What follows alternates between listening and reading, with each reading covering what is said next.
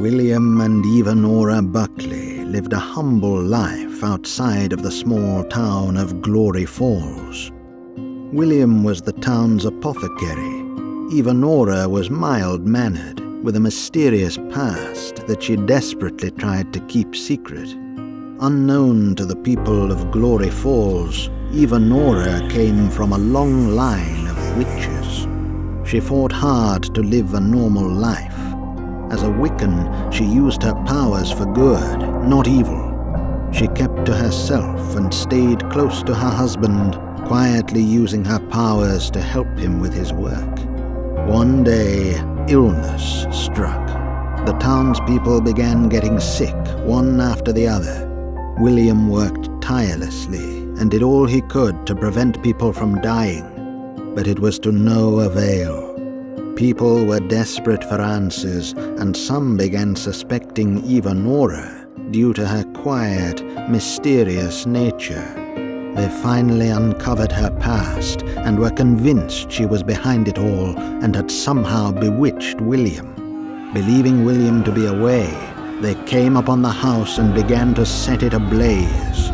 Unbeknownst to them, William sent Evanora out to gather flowers for a batch of medicine he was preparing. William perished in the blaze, and Evanora watched in horror as her life became ash. She fled into the darkness of the woods, fearful and heartbroken. Years have passed since the blaze, and illness has struck Glory Falls yet again, which dredges up the town's dark past.